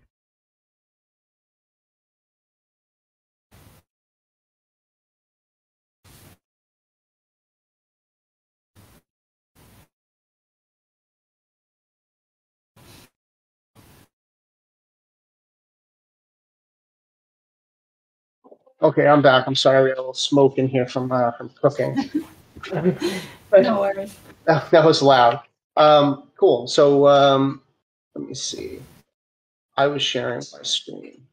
Yeah, and so you were saying that where we left off was basically that this is more of like an interior sort of architectural view at some of the spaces of Iran, rather than a full on show of the culture. Correct. Mm-hmm. And maybe that's what the artist intended, right? But then maybe just talking more about this in the collection description, because when I think about the Iranian dream, when I think about how Iran impressed this artist from the first moment I set foot, or the last statement that says Iran, which opens the doors to a magical world to its visitors with deep history and culture, continues to be center of attention of travelers with many undiscovered beauties. I would love to see more of different subject matter here than the interior shots. To me, that sort of doesn't open the subject matter fully as currently executed. So I agree with that completely. And so I have the ability to actually open up photos on OpenSea now. And I definitely think this is a beautiful framed and frame photograph. And got some people out there in the distance. Gorgeous shot. Love the colors between the gold and blue. And this is an interesting shot of prayer happening in one of the, I don't know if it's a mosque. Is that how you say it? Right. Yeah, gorgeous gorgeous architectures, colors, stained glass, and subject, and to me, it's it's like feels a bit to me like when I travel to a new space and I kind of just have my camera with me and I'm visiting these different sites that are historical, and I snap photos with my camera and get some pictures, maybe some beautiful pictures of the interior spaces and stuff, but it's hard to put that into a story without sort of like spending time with like the locals and or spending time in a specific area like this over and over and over for days upon days upon days, and coming up with some narrative that's not just about the interior structure of it. Yes, Mike, this is it right here, what you just said. This is so important because in the travel photography storytelling world, as a if you want to publish a story to magazines, or if you want to create a storytelling collection of NFTs, that's exactly it, right? A lot of us travel and we capture places we go to, but to have a fully fledged story with different visual elements that advance the narrative of the story forward, that's really the goal. It takes a long time, and it takes a lot of extroversion and speaking with people you don't know, and having them feel a good vibe off of you, and feel comfortable with the fact that you're going to be around them and photographing them, and know that you're going to photograph them in a positive light. None of this is easy, and so. But yeah, it's something to keep in mind for people that are interested in a true documentary is sometimes going into those really depths of learning about culture and being more immersed in it. And so I find I have to be very immersed in the culture and for quite some time before I can really start creating some compelling images about the story of who they really are, if I'm even the right person to tell that story. Absolutely, I agree. Cool. Well, I think everything outside of that, they have some good descriptions, and they have all the information that they need within the descriptions, and I think that they have enough information from what we gave them to be able to move on to the next one. Sounds good. So the next collection is called Cowboy, and this collection is by Fezula Tunk, and so there's 3 images in this, and I think this is where you and I talked about additioning, because when you look at this, it doesn't actually feel as much like a collection. The photos are too similar to create a cohesive story. While they're beautiful, and I love how they're photographed, and I love silhouettes, and I love the dog, and I love everything that's going on. It's gorgeous images. If you take a look at the next one, it's not that much different from the last, and the same thing if you go to the third. It's not much different from the last. I think this might actually be the weakest of the 3, but in this case, it's hard to create a collection with all at the same time of day, all with the same type of mood, all at the same focal length and distance from your subject. And so, Yulia and I were talking about it. We're saying, we're in a long editions market right now where people are doing really well with editions. So, maybe you don't need a collection for this actual 3 right here. Maybe there's a best of the 3, and for me, maybe this is the best of the 3. I'm not sure, but that's a beautiful one, right? It's listed the lowest though. The most expensive one I think is actually the weakest one for me. I don't know how you feel about your order of which one you think is most powerful to the least. I agree with you. I think for me, the first 2 images, they're kind of strong contenders with each other. I love the second image. I love the juxtaposition of the man on a horse against all the horses, that he's managing. I love the juxtaposition. I think both of those are really strong images. I would say that just in general, because this is a storytelling and travel AMA, when we think about creating stories about, things that we encounter or things that we want to document, think of different moments that happen in that process and documenting each of those moments, right? So in this case, we are seeing one moment represented in three different ways, or in 3 images. But it's kind of the same moment, and that's what you're talking about here, Mike, right? Maybe think about before, when they're just going out to do their how do you call this activity? I guess cowboying. See them. I want to see them in the stables taking care of the horse. Yes, exactly. I'd love to have like an intimate portrait of the cowboy, right? Maybe just some intimate portraits of just the horse on its own, or the horse sleeping in the stable at night, or what it's like to close up shop, or not just these beautifully intense moments.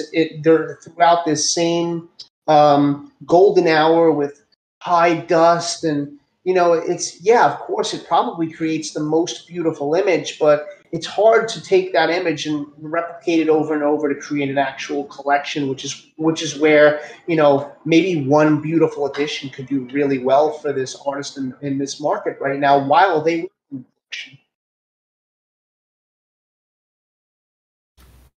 Agreed. Mike, you cut out for a second there.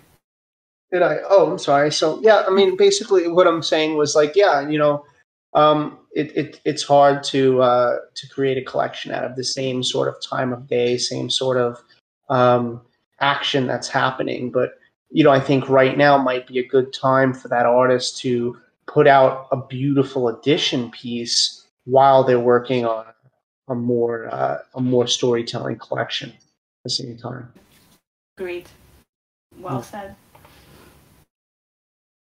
I think this one's easy though. There's not much feedback to give here, right? So they have a description. The herd of wild horses created a tremendous cloud of dust because they rolled by a group of cowboys. Gorgeous landscape as a scene from a classic Western film. The photographer in Kayseri, Turkey, was caught by them. Tens of horses lost them by nearly villagers. Keep them away from villages. I took the photo in the most beautiful hours of sunset. That's the thing. You're taking all the photographs in the same most beautiful hours of sunset, but we live in a 3-dimensional world, and we have multiple different climates and changes, and you can get close, and you can show macro and detail and portraiture. That's what you want to bring all that together. It says the photo was published by the Times, Daily Mail, Royalty Fair. I'm sure it was. It's a great photograph. But if you want to continue and create a nice, cohesive story, then you have to get those other elements. At the end here, you have a website that leads to nothing here. It's https://www. I definitely recommend all the artists go back and look at your descriptions. Look at them 2 times, 3 times, 4 times. Show them to people. Ask them. You have some. This has to be fixed, right? Obviously, and so I recommend everybody goes back and looks at those things. One little thing could cause a collector to not want to collect from you, and that'd be a shame. Mm-hmm. Definitely. And again, just a bit more information about the artist as well. For sure. Exactly. Cool. And so move on to the next one. We have 3 left now. And so this collection is about wrestling. This is a Kurt Bernard oil wrestling, and this is by Ender Ozel. So oil wrestling 1-of-1 edition. My collection includes photographs taken in 2017 through 2021, 4 years. The oil wrestling episode 1 is with you. Enjoy watching. In 1346, 40 pioneer military units under the command of Ottoman ruler Orhan Ghazi stopped in Samoa, which is the territory of today's Greece. On the way back from Rumelia campaign, 40 warriors wrestle here. It is seen that the 2 brothers whose names are rumored to be Ali and Salim, could not be victorious in the wrestling that lasted for hours. Later on, Hidrela's Day, I don't know how to say that, the same couple again wrestled in Ahikoi Meadow near Edirne. The wrestler brothers who could not be defeated, despite wrestling all day, continue to fight in the light of candles and lanterns all night long. However, they die by suffocating where they are. Kirkconnell, which was included in the UNESCO, the UNESCO Intangible World Heritage List in 2010, keeps alive the spirit of a tradition that has been going on for 661 years in memory of Ali and Salim. Interesting, really interesting artist statement. I like the artist statement a lot. Not really much room to talk about the actual artist, but if the artist statement is powerful enough, I think that's okay. If there's some talk about the artist and the individual descriptions. So, I favorited some here. I got this sorted by oldest. It looks like it makes a lot more sense when you sort it by oldest. Story makes a lot more sense to me, right? Guys of the oil are starting to run off. This is an interesting shot here where they're putting the oil on the boy who's about to wrestle. Broken sea. Trying to open this. It's not working again. So while you're trying to open this, Mike, I'll just share what we were discussing yesterday about this collection and how those elements, those different moments of the process that you need to highlight if you're doing a storytelling collection, right? So in this collection, we actually see some of that, right? So we see the before, the during, and after. So before the actual oil resting process, they're putting oil on some of the fighters. Then we see some of the moments during the fight. And then we also see a quiet moment later. Although actually, now that I'm looking more at that image, I think that's not quite it. I think it's a person watching the fighters outside. Is it this one? Oh, 41? No, it's the here, down here. Exercise. Exercise. Yeah, I thought this was a after, but it's not. It's not quite after image. He's laying down watching them, but maybe they're in practice. Maybe they're not in. They're probably in practice. Makes sense. But in general, right? So we want to look at those before sort of moments, during moments, and after moments to give us a cohesive look at the story visually. Yeah, I think the artist is doing a pretty good job at doing that. And there's some really cool, intense shots in here, like this defense shot and the Ali's victory shot. There's a lot of emotion in that. Let me just restart this whole. Technology is just not on our sides today. No, most of the time it's OpenSea. All right, so this shot here I thought was really cool. This defense shot, really nice detail. See all the muscles, and you see a really a lot of strength in this photograph. And technique, how he's holding his head and the other man's grabbing his arm. It's a great shot. You got some sweat coming off. Love this victory shot. Really feel the victory here. You see all his definition. Strong wrestler. All the oil over his pants. Really cool. This shot, I like the idea of it, but I wish that the photographer didn't overexpose the shot so much, because these highlights, there's a lot of detail in the back, and we could be seeing the muscles in the back, and instead it's just all white. And the photo is so overexposed that we can't even, if it's a raw file, you wouldn't even be able to pull back the highlights and save that, because it's pure white. There's no detail. The detail is lost. So I'd be more careful with camera settings here. But I do like the movement in it, shutter speed. That's probably why you're overexposed, though, because you have a slow shutter speed to show the movement, which allows more light into the lens, which is going to overexpose the body. So In a situation like that, you might want to have been using an ND filter or just bringing your ISO like to the lowest possible point.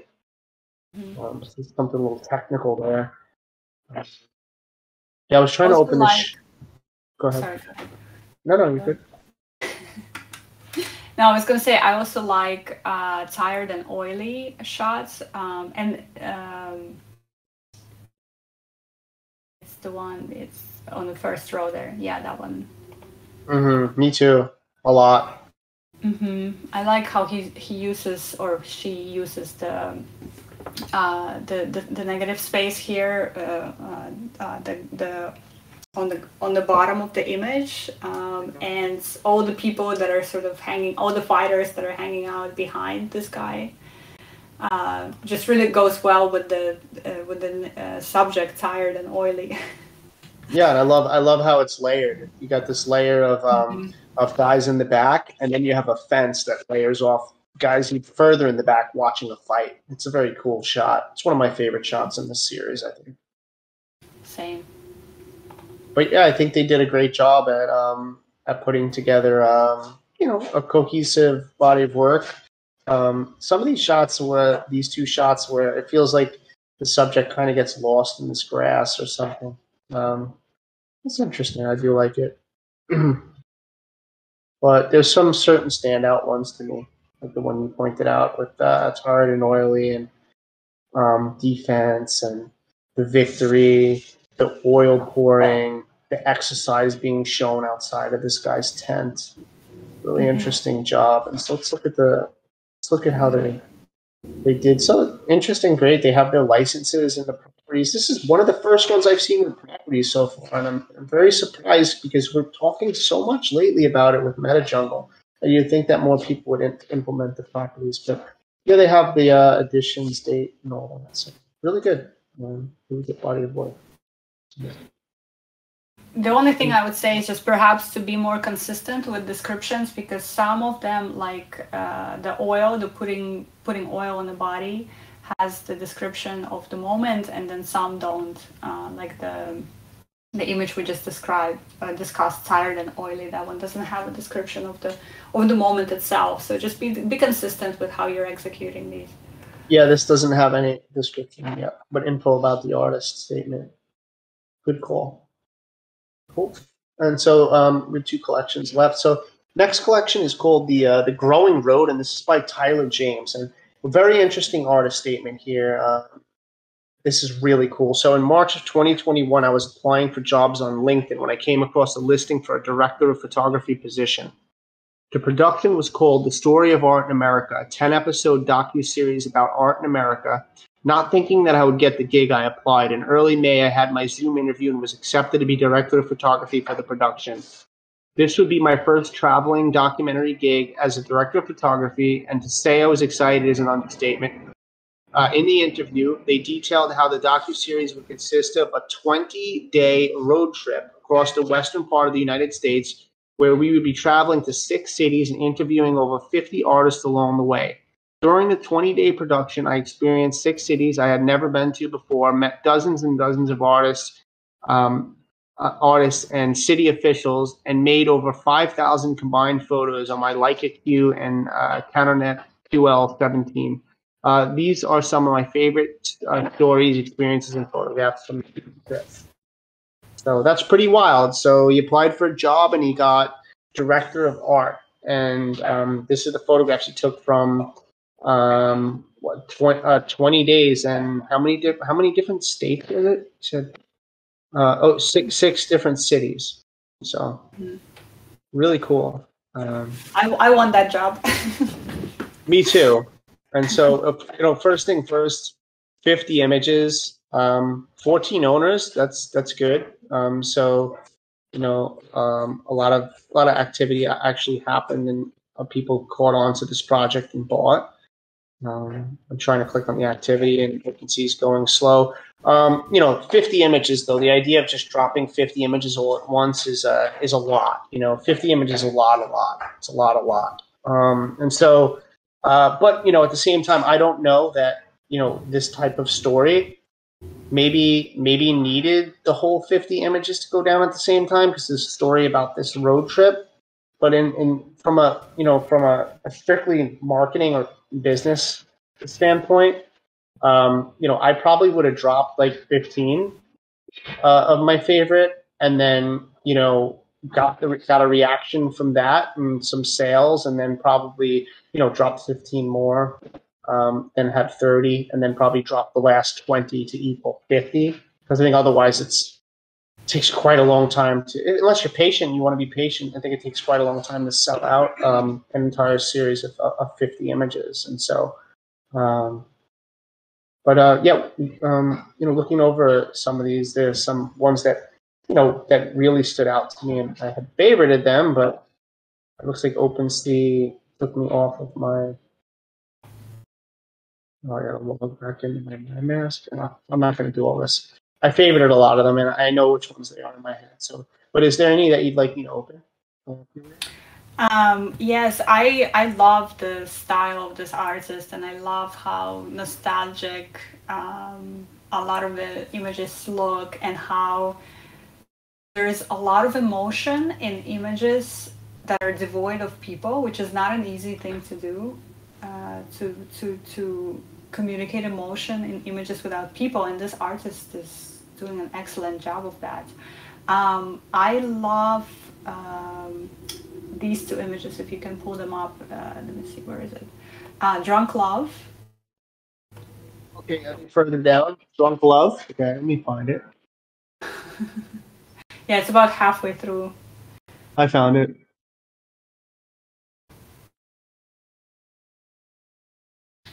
I love that image. It's executed in this way that it really stands out in the collection, right? So he's using motion to communicate the emotion of it, which I thought it was so brilliant, because when you're in love, you cannot see clearly sometimes. And he's communicating that through this image. So I just really loved that idea of it.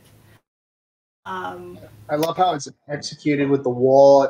The wall seems like it becomes part of the people. It's very abstract. It's really hard to do a slow shutter speed shot like that that's successful.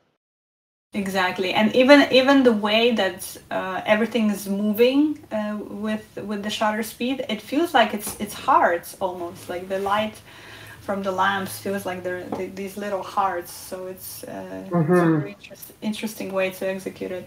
And then the other image that stood out, I mean, there's many excellent shots here. The one that, the other one that I wanted to talk about was Table for Two. It's when you sort it by oldest, is the last image in the collection. Oh, this is Table for One. Okay, Table 2 is the oldest. Yeah, that one stood out to me too. Talk about beautiful. It's just so beautifully executed. The framing of this sort of, I don't know what it is, a window that he's looking through, and how there is, again, nostalgia in this shot. And you feel like people were just here and they maybe left, just a minute ago. You can feel the presence of people in this photo. And you can feel the emotional in this photo, which again, it's hard to do that in an image with no people as subjects. So I think that's just really beautiful. Yeah, and the colors are really beautifully nostalgic too. They really fit a nice color. I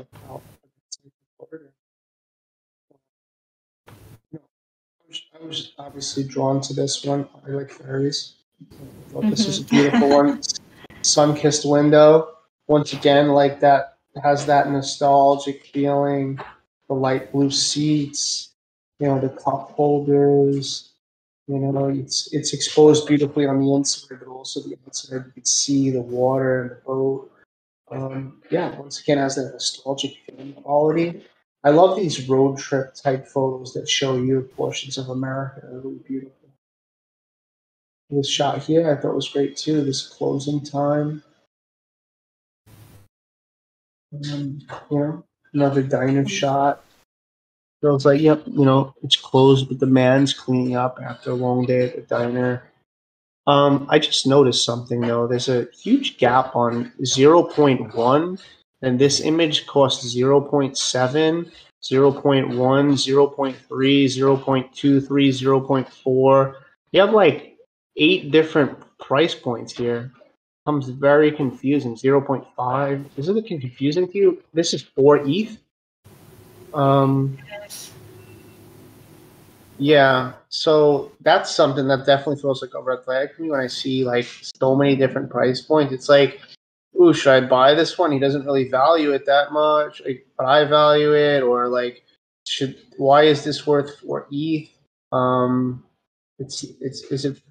He still owns this one, right? So he's never sold it to anyone. So, or he or she, right? Well, he, Tyler. But you know, there's a story behind it, but it's still hard to go if you have 0.1 and then you go to 4. So this picture's worth 40x, 40 times more than this picture in the same series. Very confusing. And I wouldn't know what to do as a collector in that situation. Yes, and I think I can relate to feeling like some of the images in the story are just so special that I want different pricing on them. In fact, in my own collection, I have one image that is higher priced than all the rest. But I agree with you that the range is just so high here that I would even think about, well, maybe this image belongs in a different collection. If I feel this very certain way about American heritage, that is a 4 ETH image, maybe it belongs in a different collection then. Communicate that value. Yes, that makes sense. But I would still call down this collection. There's still a lot of images. And maybe it's the ones that he's putting for 0.1. Like this shot to me, it's just not as it doesn't have as much depth and story and beauty as some of the other ones. It's kind of just like an open dirt road and maybe in the Midwest or something. But and then there's just some shots that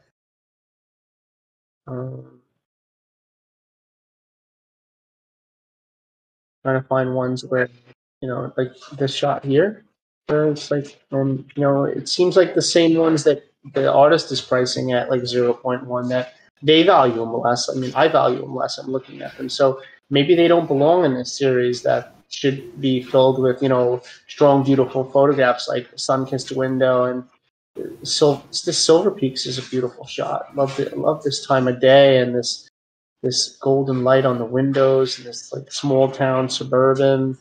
Maybe just some of them are just too many. I mean, this is hard to fit in here too. Not only being black and white, just being, overexposed outside of the other shots that are like very well exposed sort of color film shots. Very, very, very white highlights. Another fairy photograph, but I think this could be called down. To be honest, it's 50 images. I'd call it down to like a strong 25. I'd cut it in half. I agree. Yeah, it's a lot of images. We can't really get into every single image, but beautiful artist statement. Let's take a look at the. They have one of one. It's digital negative, so these are film. But where's the name of the artist, right? Like what? Like what's? How would I know that the artist name is Tyler James? The only reason I found out is because I went to their website. Their website's on here, thankfully, Tyler James. But some of the other artists today, they didn't have their website on here or any Twitter or anything. And I only way you could find their name was on the spreadsheet. And collectors don't have that spreadsheet. So, but yep, really nice work, really nice story. Just would call some of those images down, and I would work on having a price point that's closer. Agreed. So that moves us on to the last collection, which is Super Tramps of India, and this is by Rithu Kumar. And so the description is very vague. So this is a collection of photographs which is captured from India. It includes the faces of different persons who live a life, live. You got to change this to life. It's live a life like Chris McCandless, aka Alexander Supertramp. Now, I didn't know who that was, so I had to Google it, and I found out that's a person who lives this nomadic lifestyle. So this is about a nomadic lifestyle. All photos are took, if you change that to taken, there's a little bit of language barrier here. All photos took on using Sony A7 III.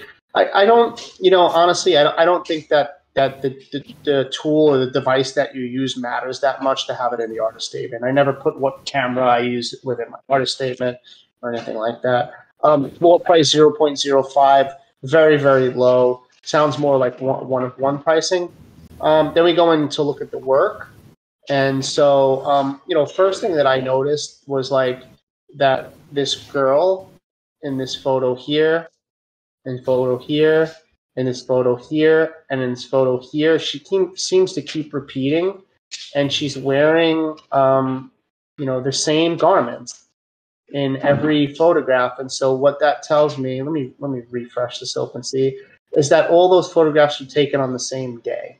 And so it's very hard to create a collection with photographs that were taken on the same day. So if I open this, these, we have no face, but she's looking off into the distance, and she's wearing this same garment, and that appears also in this image, where we don't see the face and we have the same garment, and the same two more times here. Beautiful picture. I love this sunseeker image. But maybe we don't need 4 images from the same sort of shoot with the same wardrobe. I really like this one a lot. I feel this sense of movement. The hair is moving. The weeds are moving. I really feel this feeling of like happiness and freedom in that shot. Yes. Right, and then there's just some other random shots you want to talk about, Yulia, that are in this that sort of feel. How do they feel for you? Yeah, so, well, the biggest thing for me was, and we discussed this last night, was that we need more information about this story.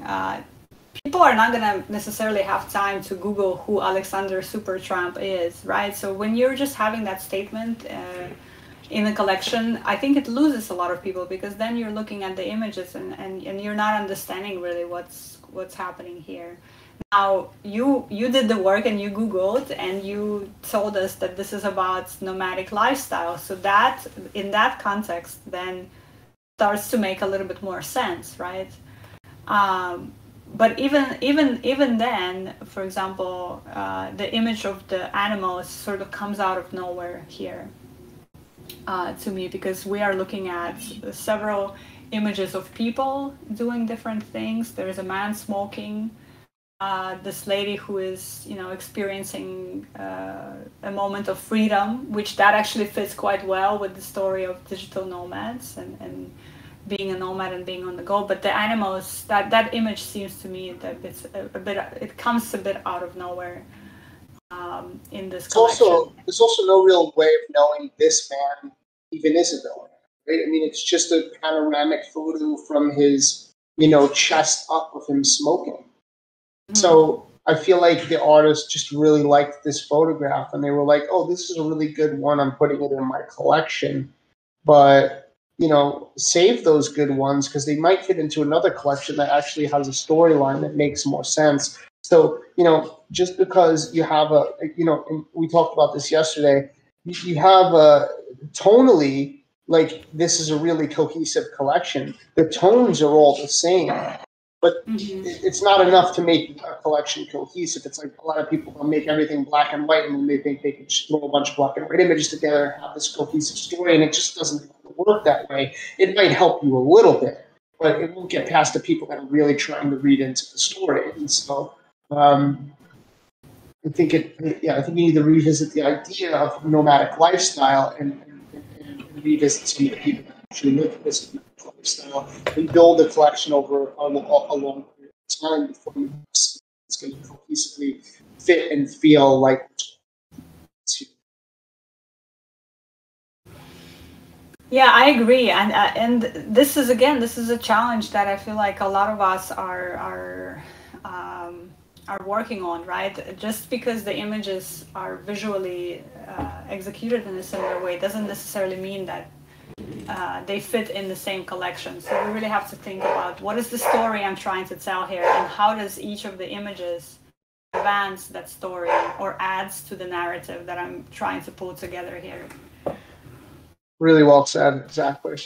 So yeah, a lot of stuff needs to be added to this artist description, including about who Alexander Supertramp or Chris McCandless actually is. Explain that here. Talk a little bit about yourself as an artist. Why you're drawn to a nomadic lifestyle. I find nomadic lifestyles to be super interesting, but I want to know why you feel that way as well. And how about the descriptions we had? Information with the artist edition, about me. So there's some information about them, but in individual pictures, licensing, 20% sales will go to charity. Well, what charity? What charity will they go to? How do we know that they will?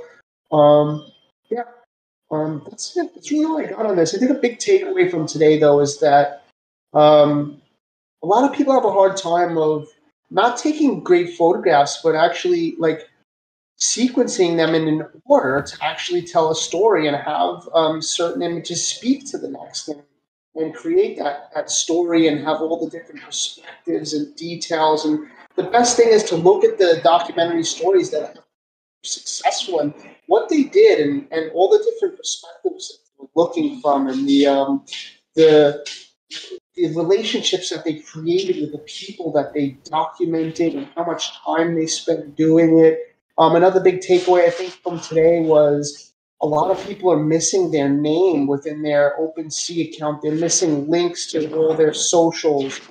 Very difficult for a collector to be able, because collectors they don't all just pick up because they like a beautiful piece of work. They kind of want to know about you too. So if they can't find information on you, it might just be they might just click on and move on to the next collection. We're such a saturated market now with so many stories and so many photographs that you really want to take the time to get into your OpenSea account and make sure all your properties look great, make sure all your descriptions look great, make sure that they can find you. And that if you're having a problem with a language barrier or your artist statement, that you're networking and reaching out to people that can help you to, run that artist statement by them. Run your photographs between a set of eyes, two sets of eyes, three sets of eyes before you put it. That would be the biggest takeaway for me from today. Yeah, so well said, Mike. And just one more that I would add to that is always err on the side of less is more. If you're having an impulse to add more images to your collection, I think being able to tell a story with less images is more powerful than having too many repetitive images in a collection that don't advance that narrative forward. Perfectly well said. So yeah, I mean, thanks again, Yulia, for taking the time to sit and talk about storytelling. You have some great things to say about how to advance your story, and that less is more. All huge points, and thanks to all the artists that came out today. There's a lot of great artwork and a lot of good points to touch on. And like I always say, you don't have to be picked as an artist to come in here and listen to one session and understand everything there is for you to need to do to go and advance your own collection. So thank you, Mike. Thank you, Yulia, for putting time into this. We appreciate it a lot. So cool. Have a good one, guys. Bye now. Bye, everyone. Thanks so much, everyone.